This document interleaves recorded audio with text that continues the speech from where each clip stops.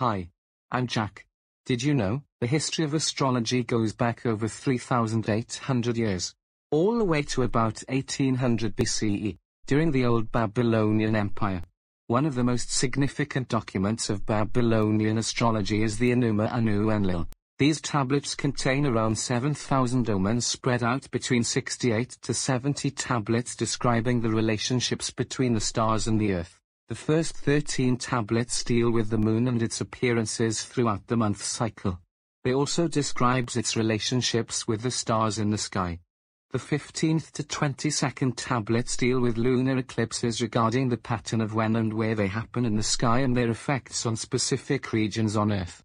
The 23rd to 39th tablets write about the appearances of the sun, its color, how it interacts or influences cloud formations, and solar eclipses. Natural events such as thunder, rain, snow, storms, and earthquakes are depicted in the 40th to 49th tablets. The 50th to the 70th tablets describe the stars and planets in the sky. Babylonian astrology expanded its influences to ancient Egypt, ancient Greece, Rome, India, the Middle Ages, all the way to modern times. Historically, astrology had credibility in the academic society alongside astronomy, meteorology, and medicine until the 19th century with the arrival and widespread practice of the scientific method. Astrology became a pseudoscience and lost its place as a legitimate study in the academic circle because it couldn't provide concrete evidence to support its claims through experiments or empirical data. Although astrology couldn't find its place in the scientific community, many people are still fascinated by it because it reveals why we are who we are and why we do what we do.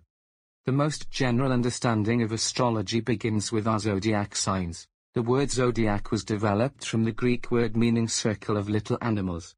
There are 12 signs within the zodiac, each occupy 30 degrees of the celestial longitude. One thing to keep in mind when trying to understand astrology is the difference between constellations and zodiac signs. Constellations are based on the locations of the fixed stars in the sky. They are different in sizes and don't fall in perfectly with the zodiac circle. The zodiacs, on the other hand, are conceptual representations based on the constellations, each occupying exactly 1/12 of the zodiac circle. Each zodiac sign represents a distinct type of personality. The signs are sorted into one of 4 elements which are fire, air, earth, and water along with one of 3 modes, cardinal, fixed, and mutable. Cardinal signs such as Aries, Libra, Capricorn, and Cancer are the energetic self-starters of the zodiac. They are the initiators and pioneers of any types of new journey. They are always blessed with enthusiasm and passion.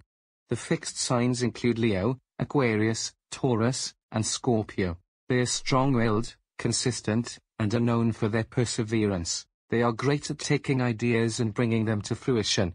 The mutable signs like Sagittarius, Gemini, Virgo, and Pisces are flexible, adaptable, witty, and quick on their feet. The people born under mutable signs are very resourceful and great at adjusting to different situations and environments. Hope you find this introduction to astrology interesting. If you are curious, there will be more videos covering other topics on astrology, such as each sun sign, the ascendants, and the moon signs that shed light on how they affect a person and those around them.